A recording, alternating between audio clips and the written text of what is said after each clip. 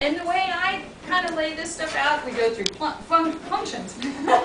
Functions, then anatomy, then the physiology. Functions of the blood. Well, first, we have distribution and transportation. And basically there, we have the obvious. We're going to deliver oxygen to the tissue and then CO2 to the lungs.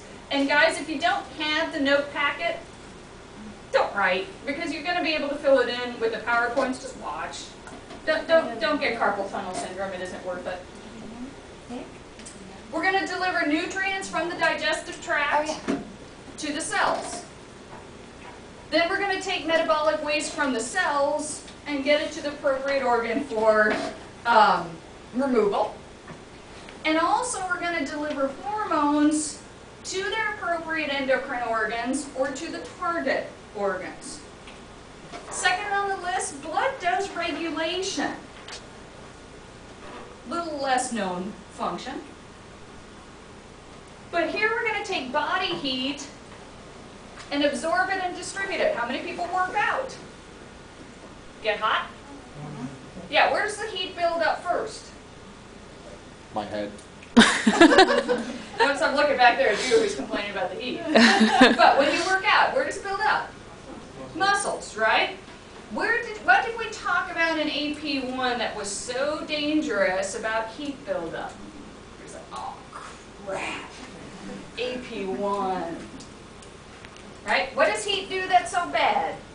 Oh, it fries your protein. It fries your proteins, right? What was the magic word? Denature. Very good. Yay.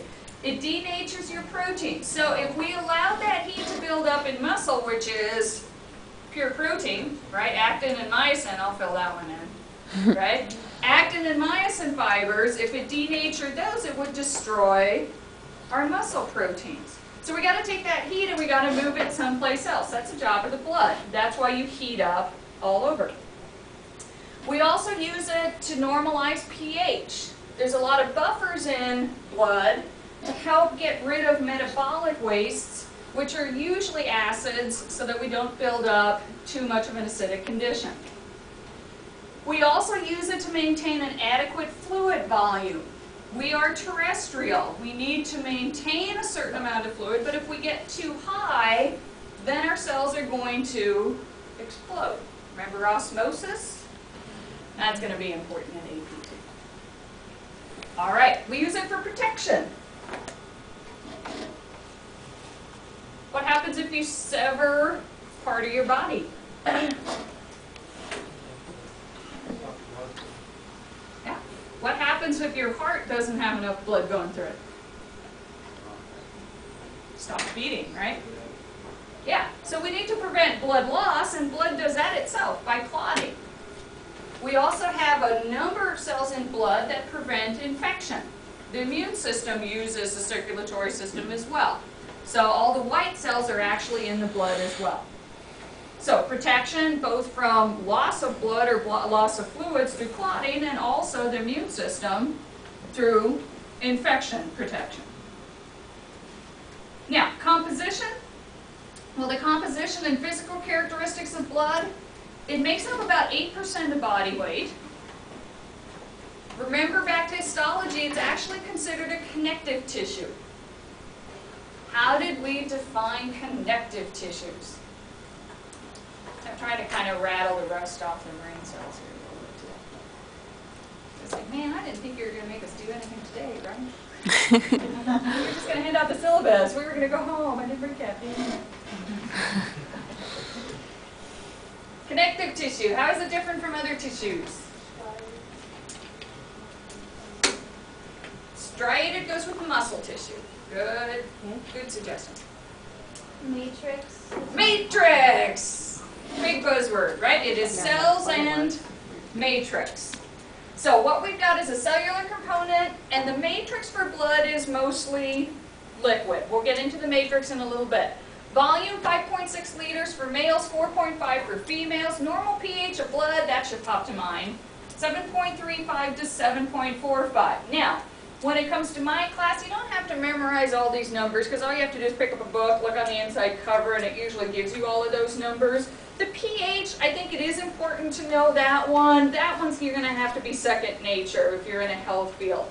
This stuff, not so much. So I'll tell you which numbers are important and which ones are not. This one's important. This one's just, you know, nice general knowledge. Let's move on to the next slide type of stuff. Okay?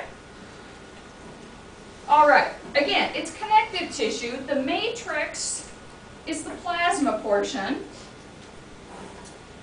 And the cells are what we call the formed elements. Once again, this is anatomy and physiology. We're going to have at least 3 words for every single thing we talk about.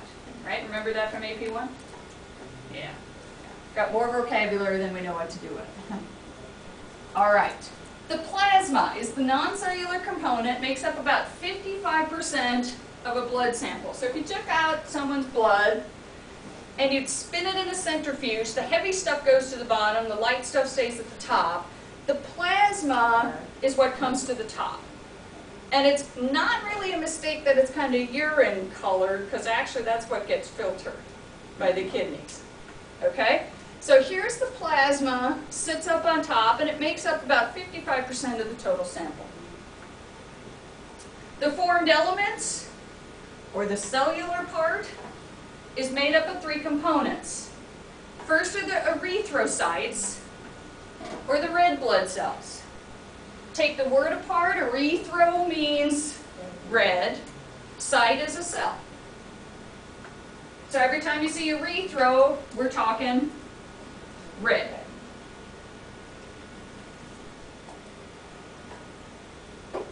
Nobody has on anything that's erythro today. Leukocytes are white. Leuko means white.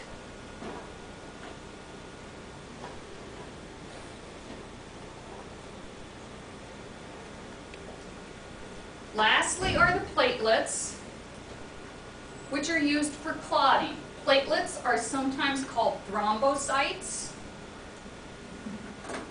Your book is going to go into a big, long explanation of the difference between a platelet and a thrombocyte. Maria says, I don't care. Excellent. Just pass on through that explanation. Same thing. Okay, we aren't going to get too technical. All right, so if we take a look at this, these little discs are the red blood cells. The big ones that have nuclei are the leukocytes, or the white blood cells. And then these little guys here are platelets, or thrombocytes. Okay? All the other stuff that you can't see in the background is plasma. Right? That's a blood sample. So far, so good? Yeah, we like this stuff. It's easy. Unfortunately, the first kind of week of lecture over blood is when you get hit with all the really big names. But we'll manage. All right, let's take a look at plasma. Plasma itself is 90% water and just a bunch of solutes. The plasma proteins include things like albumin. Albumin is a pH buffer. It's actually the same thing as egg white. It's just in our body, it's long and stringy, basically. It's a pH buffer and a transport protein. And it contributes to plasma osmotic pressure. You know we're going to come back to that and make